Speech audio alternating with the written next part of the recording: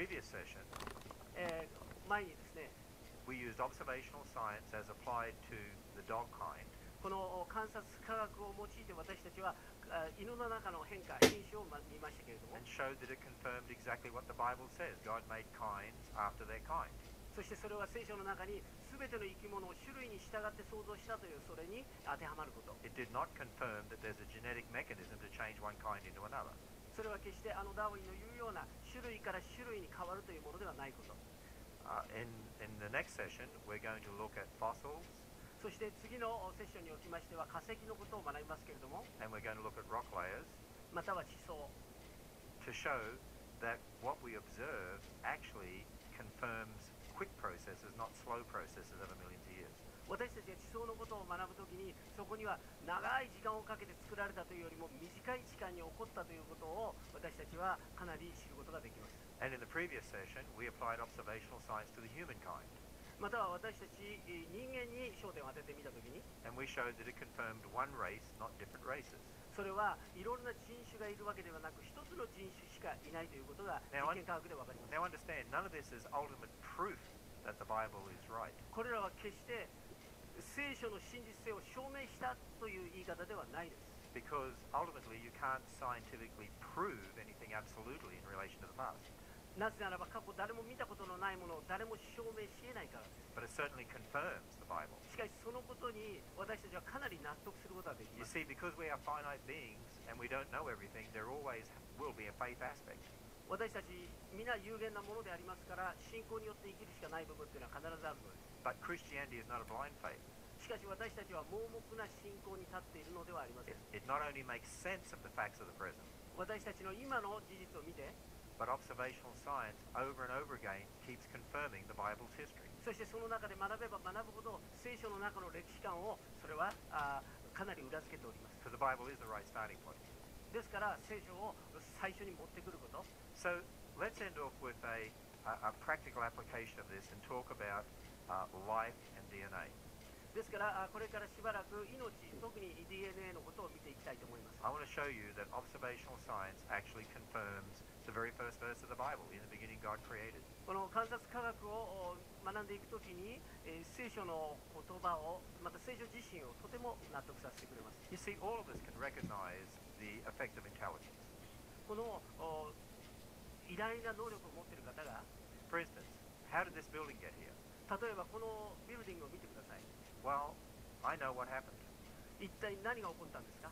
Japanese engineers got together このエンジニアが、日本人のエンジニアの人がみんな集まってですね、 and they put a load of bricks here そこにはたくさんのブロックを積み上げた。 and then they exploded them. そしてそれらを爆発させた。 And look what happened. そしたらこういうものが建てられた。 Isn't that great? 素晴らしいですね。そうだったら You don't believe that, do you? 誰も信じませんでしょ。 No, because you know a lot of intelligence went into making this そこ building. には非常に賢い人たちがですね、エンジニアしたことを知ってるからです。 In America, there is a mountain called Mount Rushmore, このラシモアという山がありますけれども、 and they have the president's heads there on Mount Rushmore. そこには以前の大統領の方々の顔が刻まれてますね。 In fact, even my favorite president, Abraham Lincoln. エイブラハム・リンカン似てますね。 How did the president's heads get there? 果たしてどのようにこのような顔がここに彫られてるんです Well, か？ I have a theory. 私には一つのこの理論がありま I す think it's a very good one. かなりいいと思います。 Millions of years of wind and water erosion この何億年にもわたるこの、どんどんですね、破壊によって、 of the president's heads. そしてそれらが偶然にもこのような形になったということです You ね。 say that's ridiculous. 馬鹿らしいというでしょう。 Because we know that sculptors use their intelligence to carve the president's heads. それは私たちは誰もがこの芸術家が彫刻家がこのような素晴らしいものを彫ったということを知っている Let's から。 face it, you can recognize the effect of intelligence. そうですね、そのように皆そのような素晴らしい技術者のことは分かります。 If the Japanese didn't put intelligence into constructing their motor cars, you wouldn't sell them around the world. でオートバイとかですね、素晴らしいもの、これはやはり日本の素晴らしい技術者のおかげです。 Actually, you put more intelligence into them than the Americans do, which is why you sell more than the Americans do. それはアメリカにももうさらに良い技術を使っているからよく売れるんですね。 You know what's interesting? Richard Dawkins can even see the evidence for intelligence. 先ほど話しましたリッチ・ドーカンも実は共通のことを語っているんです。 Here's a statement that Richard Dawkins, an ardent leading atheist, made. 彼はこのように言ってますね。私たちは生物があまりにも精巧に作り上げられており、偶然によって存在するようになったと考えることはあまりにもありえないことを見てきたというですね。Yeah, you might say it almost sounds like he believes in God. まさに神様を信じているような表現です。 No, because he's saying that evolution is the designer. しかしこのエボリューションがこの進化論がデザイナーであると彼は締めくくるのであります。 But evolution is a concept. How can a concept design anything? それはアイデアでありまして、そのどのようにこの創造者になるんでしょうか。 But you know, you look at a building or you look at Mount Rushmore and you see the evidence of intelligence. このマウントラッシュマンを見ても、また多くの素晴らしいビルを見ても、私たちはそこにはこの創造主を見ます。 But that's nothing compared to what we see when we look at DNA. しかし DNA のことを考えてみてください。 DNA cries out in the beginning God. まさに DNA は私たちに神様のことを叫んでおります。 DNA is that molecule of heredity that makes up our genes or the information that builds us. まさに私たちのこの DNA のおかげで私たちのこの存在があるようなものであります。 It was first studied by two scientists in England back in 1953. この DNA の発見というのはこの2人のサイエンティスト、この科学者たちのおかげでありますけれども、 Watson and Crick came up with the structure of DNA. この2人がですね DNA のモデルを作り上げました。 And this structure of DNA is very, very complex. これは非常に複雑なこの構造をしております。 But these scientists believed that they'd shown that life was just chemistry. そして彼らがこのことをもってライフというのは科学であると証明づけようとしました。 In fact, one of those scientists made this statement. この時にですね、一人の科学者がテレグラフ紙に86歳のクリックは次のように言った。神が存在するという仮説は信じられない。実のところ彼が宗教を意味嫌ったことが1953年の画期的な発見する研究に駆り立てた動機の一つであった。 See, they believed now that they'd studied DNA, they could show, see, life is just chemistry, it's just molecules, that's it. 彼らが DNA をこの学んで分かったことっていうのは、ほら神はどこにもいない、全てが科学であると言った。 Sort of sounds convincing, doesn't it? まさに、かなり重い言葉です。 But since 1953, we know a lot more about DNA. しかし1953年からさらに DNA のことが研究されていきますと、 DNA is much more than just chemistry. そこにはただこのケミストリーではないですね、科学ではありません。 DNA is a molecule that's made up of lots of molecules. そこには多くの複雑な構造があります。 It's sort of like a piece of rope with beads representing molecules along that piece of rope. それはこの一本のロープにビーズがこう組み込まれているような状態ですね。 And all those molecules or beads write out all the information that will build a human or a dog or a cat or whatever. そしてそのビーズの並び方によって人間、犬、いろいろなものがこう分けられている。I'll give you an analogy. 一つの例えを言いますと、there is a universal code in the world called the Morse code. 私たち誰もが知っているモールス信号というのがありますね。 And it's a code that's done with dots and dashes. そこには点と線で、の言葉です。 So you use beads representing dots and dashes on a rope and you can write words. ですからこの同じように考えますと、このビーズとロープで、この信号ができますね。 But you can only write words if you know the code. それはそのコードを分からなければやはり解読でき If ま you す。 don't know the code, you can't write the words. またはそのコードがその分からなければやはり理解できないのです。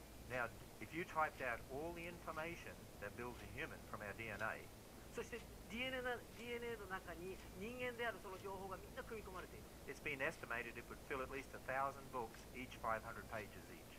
そしてそれらの情報というのはもう500ページに及ぶ本が5000冊に及ぶほどの情報がそこには入っている。 They now think it's much more than that.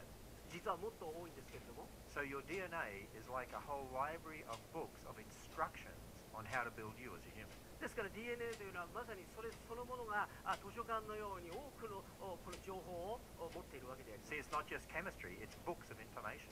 それはただのこの化学反応で起こったものではなく、そこには情報なんです。 Books of instructions. そしてそこには私たちに情報が書かれている。 Much, much more complicated than the instructions on building a space shuttle. それはスペースシャトルを作る設計図よりもさらに複雑なものですね。 Now, when I went to university, 私が大学時代に I had a professor who said life came about by chance.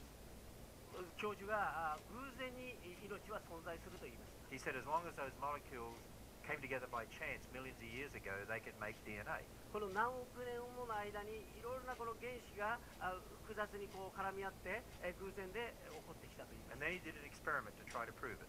そこで一つの実験をさせられました。 He got the letters of the English alphabet このアルファベットをこの切りましてこのように、 and he put them all in a hat. そしてこの帽子の中に入れる。 Then he handed the hat around the class そして学生の周りに回しまして、 and he asked students to pull out a letter. そして1枚ずつ取らせた。 There were 3 students who pulled out letter B, A, and T. そして3人の学生がこの取りましたけれども、それで BAT という文字が出てきた。 In English, that's a word. これは英語では言葉ですね。The word bat. bat、いや、 Bat. コウモリ。 Bat. When you play cricket, you have a bat. まあ、野球のまたバットですね。 Or those little creatures that fly around. Right. They're called bats. But here's the point. ここで、 If you didn't know English, you wouldn't know that was a word. しかし英語を知らなければこれが文字としては認識されません。 It's only a word if you have the code, そのコードを知っていなければ無意味なものなんですね。 the English language. 特に英語が。 For instance, there we have squiggly lines to me. この日本は私にとってはコードではないんですね。理解できない。 That order of letters there is meaningless このようなレターを取ってもこれはまさに意味がないんです。 unless you know the language. その言葉を知らなければ。 Did you know that DNA has this order of molecules この DNA には今も言いましたようにこのような信号が暗号があります。 that are read by a language, そしてそれは言葉になっている a code system? コードなんです。 You know what's even more complicated? もっと複雑なのは DNA has the information that makes the code system. そして DNA の中にはそれをまた情報として誰かに伝えてるんですね。 So the code system can read the DNA. そしてそれを読んでる側がいるんです。 So it can make the code system. そして読むことによってそのコードがまた So 成 it り can 立 read つ。 the DNA. だからその DNA が読まれる。 It's all got to be there or it won't work. そしてちゃんとコミュニケーションしてるんですね。 You can't just have an order of B's. それはただのABC のアルファベットではない There。has to already be a code system. そこにはもうすでに言葉が存在するということ。 Now, if you believe in evolution, 進化論で見ていきますと、 matter had to produce a code system. そのもの自体がコードシステムを生み出すと考える。 And then over millions of years had to produce all these books of information to build all the kinds of animals and plants. そして何億年という時間の中でその情報がどんどん蓄積されていって、 But science shows that's impossible. それはまさに科学的に不可能でしょう。 Observational science. この実験科学におきましても、 There's a book that's over on your resource table there 後ろにその本が用意されておりますけれども、 by a scientist from Germany. このドイツの科学者が書いた本です。 He studies information. 彼はこの情報学ですね。 And I want you to look at this quote that he made. 彼が語ったことがこのことであります。それ自体で自然に情報を生み出すような自然法則や過程や物事を進展する順序はいかなるものも知られていない。 We've never seen matter produce one piece of information. そのものが情報を生み出すというものは果たしてこのように存在しますでしょうか。 Yet if evolution is true, it had to happen millions and millions of times. それはもし進化論に立って見ますならば、そんなことはどんどん起こっていることでありましょう。 We've never seen it happen once. それが一度として私たちは確認できない。 Not only that, Dr. Gitt said this. それだけでなく、コードシステムは常に精神的な一連の働きの結果である。知的な源あるいは発明者が必要である。このようなことはどのような行動も生み出すことは不可能であることが強調されなければならない。すべて経験を示していることは考えているという行動が自由意志、認識、創造性を自発的に行う必要のあることなのである。 Codes only come from intelligence. そのコードというのはこの知識を持った人から来るわけで So す。 DNA is a code system and information. それはコードシステムだけでなく、そこにはちゃんと情報があるということ。 It cries out in the beginning God. それはその情報がもうまさに創造主を叫んでい There's る。 no way it could have happened by chance. それが偶然には起こり得ないということです。 Isn't it exciting to be a Christian? クリスチャンであるというのは素晴らしくありませんか。 That's why the Bible says in Romans 1:20, if you don't believe in God, you're without excuse. ですからこのローマ人1章20節で、私たちは弁解の余地がないと語ります。 Now, just a couple of quick things to end off with. ごめん。 How do you answer questions like who made God? 例えばですね、神様を作ったのは誰ですか。こういう質問にどう答えます？ I had a little boy once at a seminar said